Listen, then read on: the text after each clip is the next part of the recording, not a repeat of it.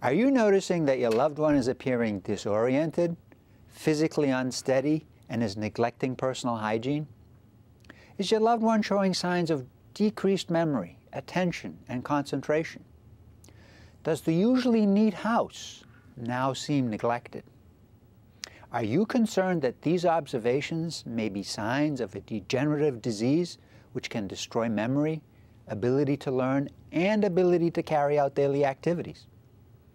What can a caretaker do to improve the quality of life of a person suffering from Alzheimer's disease? Can a person diagnosed with Alzheimer's be safely cared for at home? How can one assure that an Alzheimer's patient feels loved, worthy, and understood? What daily care and communication challenges do caretakers encounter? How can a caretaker manage personality and behavior changes caused by a progression of Alzheimer's disease?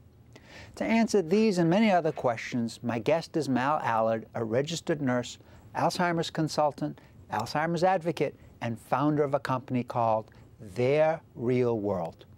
Her specialty is in the daily care and communication challenges of people suffering from dementia. As we like to do on this program, she stresses the importance of education. Mal, welcome to Money Your Life. It's great to have you on the program. Thank you for inviting me, Ramsey. Okay, the first question I have for you is people oftentimes will joke and say, when they can't remember a name or they can't remember a face or they become confused about something and say, I'm having a senior moment. And it's usually just considered a joke, and it's not anybody who's really suffering from dementia or anything, but there are people who have these serious memory problems that do have dementia, and it's also known that there are other conditions that can mimic dementia, like depression, like the use of alcohol, and so forth and so on. What should somebody do if they notice that they have a parent or a loved one who's having these kinds of memory difficulties? What should they do? Well, I think first they should consider, is this the first time they notice the change, or is it ongoing? Are they noticing more difficulties, different difficulties in their daily life? And if this is what they are seeing, they need to get themselves to the doctor. They do need an evaluation from A to Z. Many times it's the primary care physician that will begin that evaluation with vital signs and regular testing and so forth. And if all those appear to be within normal ranges, it moves forward from there. They have memory clinics, is what they call them. There's one at Leahy, one at Mass General, one at Whittier, and a neurologist will work with you to find out exactly what is going on.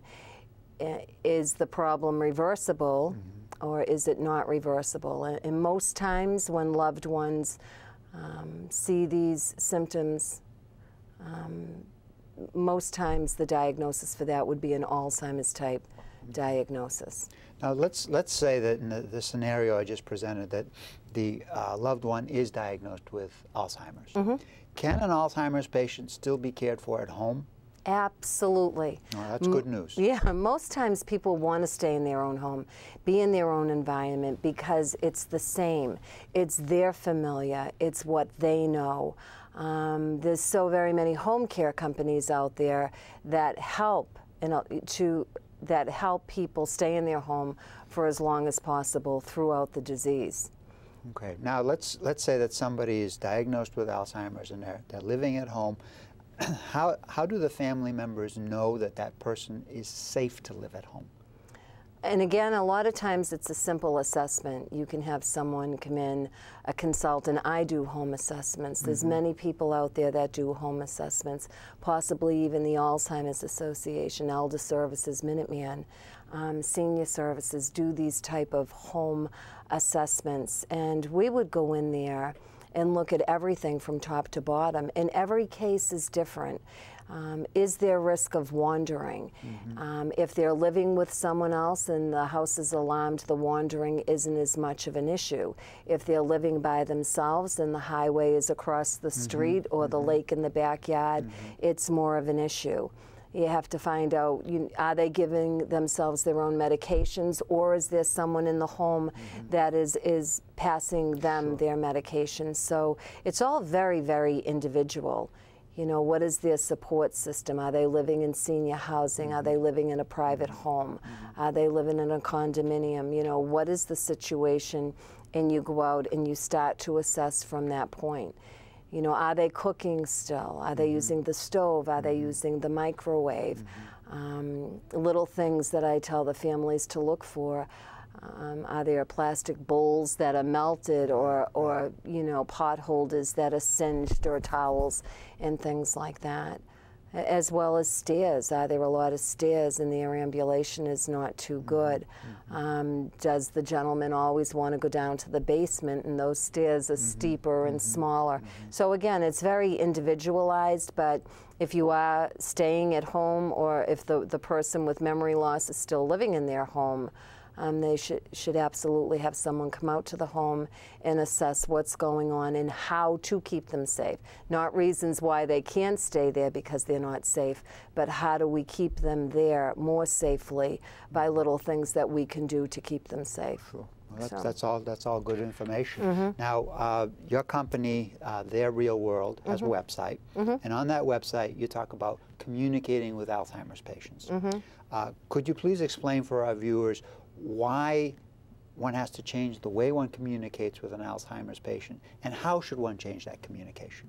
Well, people with Alzheimer's disease, not in the earliest stages, but as people progress into the mid stages, the middle stages of Alzheimer's disease, they perceive their world much differently than we perceive our world. How so? What do you mean? Well, if you go sensory, what do they see? What do they hear? What do they smell? If they're watching the 5 o'clock news on TV in middle stages of Alzheimer's disease and a baby has been kidnapped, it becomes their baby that's kidnapped, not that baby that's on TV. If they hear sirens go by the house, they may think that those sirens are for them in that house. If we burn a bag of microwave popcorn in the microwave, we perceive it as burnt popcorn. They may well perceive that as the house burnt down. They perceive so many things differently than we do. You know, that they have language difficulties, you know, word finding problems, and they comprehend differently as well. So everything is in that mix, and we need to communicate with them through wherever they are right now within the disease. Is it important when you're talking with a person diagnosed with Alzheimer's, is it important to try to eliminate any of the stress? Foremost. The confusion. You know, if you have an Alzheimer's type diagnosis, a lot of the emotions that are generally felt, probably on a minute-to-minute basis, some of the times, is confusion and frustration, anxiety, sometimes anger, because they know there's something wrong. You know, in the earliest stages, they can even tell you their diagnosis. In middle stages, they know that there's something wrong, but they can't explain to you what is wrong with them. Oftentimes, I've heard anyway, oftentimes you'll have a caregiver, you know, somebody who's living with the Alzheimer's patient, and the Alzheimer's patient will repeat the same comment or the same question, and they'll become really frustrated, the caregiver, and you know, that creates a stressful situation for both the caregiver and for the patient. My question is it really better to try to stay calm and patient and perhaps not even answer the question when the Alzheimer's patient asks the same question 3 or 4 times, like, you know, when's dinner? You know, and you said, well, you know, dinner's in 3 hours. Well, 2 minutes later, when's dinner? And 2 minutes later, when's dinner? And, you know, that can create, in my view, a very stressful situation. For both people. So how do you eliminate that stress? First of all, you said it's important to eliminate that stress. So how do you eliminate the stress? What do you do? Well, I mean, you learn as much as you can about the disease and what's going on because of this disease, and especially the confusion because of their forgetfulness. And that causes stress for the person with the diagnosis as well as for the caregiver, who is on a daily basis, perhaps, what time is it and what time is it and what time it is. And the thing is the person with Alzheimer's disease really doesn't care what time it is. We can say it's 2 o'clock, it's 2 o'clock, it's 2:05, it's 2:10, and they'll ask you 50 times, and they don't care what time it is. What they're wondering is what they're supposed to be doing at that time. So the Alzheimer's caregiver, once they learn how to effectively redirect them onto something else, you know, to divert their attention to something else, then they don't care what time it is. You know, a lot of times someone with Alzheimer's disease will ask for their mother, their father, their husband, the wife that may well be deceased. And you need to look at that and think, if they realize their mother has died or their husband has died, then they wouldn't be standing there asking us where they are over and over and over again, because it's negative emotion, negative emotion, negative emotion.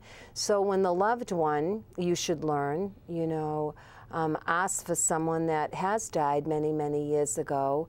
They don't want the physical person to necessarily walk through the door. It means the person with Alzheimer's has a problem, and their Alzheimer's does not allow them to explain this problem to you. Like, I have a headache and I don't know what to do. I have to go to the bathroom and I can't find the bathroom. I have to go to work. I don't know how to go to work. All right, so once the caregiver understands that this is their way of trying to communicate. They communicate through their behaviors. They communicate by asking for people who they don't remember are no longer there. The caregiver needs to take care of the problem from that point of view. So the Alzheimer's Association would call it a therapeutic fiblet. I say lie through your teeth when you must, but only when you must. So I might say, you know, if they said, did you see my mother? Did you see her? I would say, yes, I did. How can I help you? You know, are they hungry? Are they thirsty? Are they hot? Are they cold? Do they feel lonely? Are they bored? A lot of times, especially at home, people with Alzheimer's disease, they get bored. They start feeling a little bit useless, you know. They're not very productive. So once the caregiver educates themselves as to what's going on and how they can help, and that there's outside help to help them, then it will be a more successful journey for everyone. Now, is it important when you're communicating with an Alzheimer's patient, is it important to use visual cues, kind of, you know, show them what they have to do, show them what you need done? Because, as you said, they do have some difficulties with normal communication. So are visual cues important? They are important. You want them to remain as independent as they can throughout the disease. And if, especially in the home setting that we're talking about right now, if they wanted to get a glass of water and there's 20 cabinets out there and they don't know what door to open, you can put a picture of a glass and write, you know, drinking glass underneath it. It's kind of like wayfinding. You can communicate in that way. Mostly, I think, with communication in them maintaining independence is to simplify things. This way here, those are visual cues. You go into the bathroom, instead of having all kinds of things all over the sink, you remove them, just put the toothbrush, just put the toothpaste, just put the hairbrush. So that is our way of helping them. I'm in this room to brush my teeth and to comb my hair. And those items remind the person of that. That's right. Now how about social activities? And I'm going to give you a scenario that I actually experienced many years ago. Went up to visit some friends at Lake Winnipesaukee in New Hampshire. And I was warned in advance that, you know, Grandma was having some issues. I don't think back then they called it Alzheimer's, but she was having some sort of issues. And I noticed that as more and more people came together, it was a 4th of July function, as more and more people came together for the cookout and everything, that she really became really, really upset, Grandma did. Can Alzheimer's patients participate in those sort of social activities? And if they can, what should family members do to prepare them for those activities? Well, I think that they can, and I think that they should be as social as they possibly can. But it's the family members that need to notice the changes from year to year. And here we are at Thanksgiving, and a lot of people will pick up their loved one with memory loss and bring them to that huge family gathering. And they may do very, very well, forgetting some names, but happy to see all the familiar faces. Come a year from now, the same thing may happen as with your grandmother. And the more people that come in, the more anxious they get. They don't know their names. They don't know the people. They don't know the answers to some of the questions that they're being asked. So at that point, you really can't cue all of the guests and all of the family exactly, you know, how to communicate with grandma, but you would probably invite her to smaller family settings at a time. Or if you know she can tolerate the larger one for 45 minutes to an hour, then let her join in for 45 minutes to an hour and have a family member that's prepared to bring her back to her home or to wherever she resides at that time. Are there, you know, other than these family get-togethers, are there other things that agitate Alzheimer's patients? Because I've read that they are easily agitated, and you know, what agitates them, and what can somebody do to try to, you know, avoid that agitation? Well, they get easily agitated because they're so confused, and then they get very frustrated within that confusion. And sometimes, and probably most of the time, it's us who are visiting them or communicating with them and approaching them that cause a lot of that anger and upset. Not all of it, but we do. You know, you'll hear the classic stories of you go up to this person in middle stages of Alzheimer's disease, and there's a barrage of questions that you want to ask them, and they don't remember the answers to all of those questions. Or if we give them a task that's not failure-free for them anymore, you know, we're telling them, you know, here, take this glass, bring it into the kitchen, rinse it out with water, and put it on the counter. And they might just start, and you can see their anxiety level rise because it was too much for them to remember at once. It becomes very difficult for them to sequence things like that. So if we learn to ask them to do one thing at a time that we know they can do successfully, that would be a better approach, and they wouldn't get so agitated in that. A lot of times we might, year after year, we might forget to be polite. We might forget to smile. We might forget to call them by name. Can you imagine being in your house and your friend or your wife or your daughter comes around the corner and you don't recognize in that one moment who they are, and then they start telling you what to do, perhaps. That's very frightening for them. You know, they'll defend themselves also in any situation that they feel unsafe in. Yeah. Now, you know, sometimes, as you were mentioning, you know, at a certain stage, the Alzheimer's patient won't recognize people anymore. They're going to forget birthdays and anniversaries and all that sort of thing. Isn't it important for the family member not to react to that? Isn't it, and not to say, well, geez, how could you not remember who I am? How could you not remember it's Johnny's birthday? He's your grandson? Isn't it important that they say, look, this person's got an illness, and it's the illness, it's not the person that's speaking? It's a progressive brain disease that they didn't ask for, that they don't want to have, and that none of us have any control over whatsoever. I think if we go with, you know, they forgot your name, they forgot the relationship while you're visiting, you need to put things in perspective. That's not the important part, that they remember your name, that they remember the relationship, and it's not fair to them that we're reactive instead of taking a step back and realizing that even though they don't know your name and they don't know or remember the relationship, they remember your face, and they remember your voice, and they remember your smile, and your smell, and your touch, or the footsteps coming down the hallway. That they do remember. They remember that they trust this person that they're seeing, and they love this person, and that's what becomes important, not the names and the relationships and birth dates and anniversary dates and things like that. From what sort of stimuli can an Alzheimer's patient most benefit? I think mostly from things that are familiar to them, that they've enjoyed over the years, especially years and years and years ago. You know, they always love music. There's so many different types of music, so we would play the music that they liked. A lot of people enjoy watching I Love Lucy, The Men, The Honeymooners. Other people might like opera, you know, painting. You know, did they like museums before?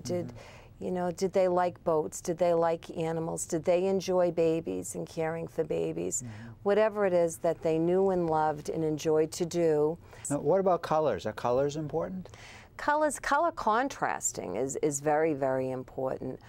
Primary colors are always best. They can see them the easiest, but we have a white paper on top of the dark desk. They would be able to see the paper. If I had a piece of blue paper here on top of it and said, please get me the paper, they may not see it. They do have a lot of times poor depth perception and live successfully or more successfully and independently by color contrasting. The banister on the stairs needs to be a totally different color than the walls there beside. You know, you need to have a bath mat at the bottom of the tub that they can see like bright blue or orange, or they can't see the bottom of the tub. All right. Are there any sort of smells that are a positive for an Alzheimer's patient? There's a lot of anything, again, I think that's enjoyable to them. A lot of places you'll go into and they're baking cookies or an apple pie or they're baking bread. A lot of people will actually have aromatherapy, maybe with some of the, you know, the citrusy smells or lilacs and orchids and things like that. Some will help them pep up a little, some will calm them down a little. Yeah, that's all important stuff for family members to understand and know. And it gets to your point earlier of, again, educating themselves, becoming more educated about how to work with a person like this. You know, you wonder why Dad almost falls on the floor every time he goes to sit on the chair because he can't see the chair. You know, the carpet might be tan and the chair might be brown and he just can't figure where the center of that chair is. So the more we educate ourselves and the more we know, the more successful we'll be as a caregiver and they will be as a person who has memory impairment. Okay, now, are there other resources that family members can turn to try to learn more about Alzheimer's? Because you know, our show is all about education. You're all about education. So how can people educate themselves? Well, I think they need to get out to some of the little seminars and conferences that are going on. You can find them in your local newspapers. You can access the Alzheimer's Association. They're a world of information in helping the caregivers out there, but also offering many educational opportunities. A couple of books that I recommend right now in my presentations is one is Learning to Speak Alzheimer's, and it's just an absolute wealth of helpful, compassionate, respectful, and humorous information from A to Z. And a new book I came across, someone gifted it to me, and it's called Love, Loss, and Laughter, Seeing Alzheimer's Differently. Now, oftentimes people will not do what are called advance directives, curable powers of attorney, living wills, healthcare proxies, that sort of thing. It's my experience that people who fail to do that and end up being diagnosed with dementia find themselves in a very awkward spot. They don't have an agent who can make healthcare decisions for them, and they don't have someone who can now pick up the ball and handle their financial matters, and that puts them in a situation of having to apply for a guardianship or a conservatorship, which is a much more expensive and a more burdensome process than actually signing these advance directives. Do you think it's important that people get these advance directives sooner rather than later? Absolutely. I should do my own. We should all.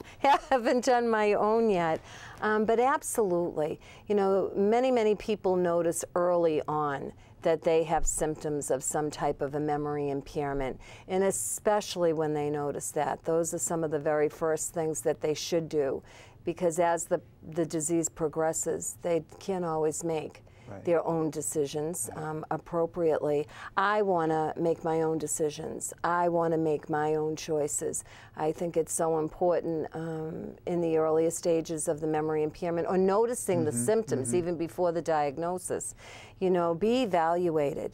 Be evaluated if you think that there's something wrong, and if you do have like a mild cognitive impairment, don't walk, run if you're already at that stage. get to your lawyer, fill out these legal forms as soon as possible, because it's your life, it's your disease, and these are your decisions, and you still have control over them at that time. Yeah, I think it's absolutely crucial. I'm sure you're not surprised that that's my opinion, but it's absolutely crucial because, as you said, I mean, if you don't name these people, then you put yourself in a really, really awkward spot. You really do. I think it's a good place for us to stop. Okay, thank you. Thank you. You're welcome. Today we learned that Alzheimer's disease is the most common form of dementia. It's a progressive disease that slowly destroys a person's memory, judgment, and functionality. Just like the rest of our bodies, as we age, our brains change. Although we all notice some occasional age-related slowed thinking and memory loss, serious memory loss, confusion, language difficulties, and other major changes are not a normal part of aging. Such difficulties, in fact, may be a sign of Alzheimer's disease. My guest, Mal Allard, shared with us that effective communication with a person suffering with Alzheimer's requires patience, understanding, and good listening skills. Decreasing the stress of both the caregiver and the person suffering from Alzheimer's is crucial. To do so, it is recommended to speak slowly, clearly, and with a calm voice. Use short, simple words and sentences. Don't rush, don't show annoyance, avoid criticizing or correcting. Be patient. Adjusting your behavior in these ways will likely establish a positive pattern of communication, leading to a reduction of stress, anger, and conflict. Less conflict evokes more happiness. More happiness results in better caregiving. In other words, the goal in all communications with a person suffering from Alzheimer's disease should be to connect in a positive, constructive, and effective way. Don't overlook the power of touch. By incorporating gentle touch in your communication, you may find that your loved one feels more loved, important, and understood. Also, make maximum use of visual stimulation or cues. For each one of us, vision is important as it offers the broadest range of possibilities for stimulation. For Alzheimer's patients, visual stimulation can involve light, color, shape, motion, or a combination of these elements. These visual stimuli may stimulate memory and improve mood. If your loved one is suffering from Alzheimer's disease, it's important to educate yourself. For as Ben Franklin is quoted as saying, an investment in knowledge always pays the best interest. It is only through education that you will discover the keys to developing a more positive interaction. In closing, thanks to my guest Mal Allard for participating on this program, and as always, thank you to you, our viewers, for watching Your Money, Your Life. My name is Attorney Ramsey Bahrawy, building your trust.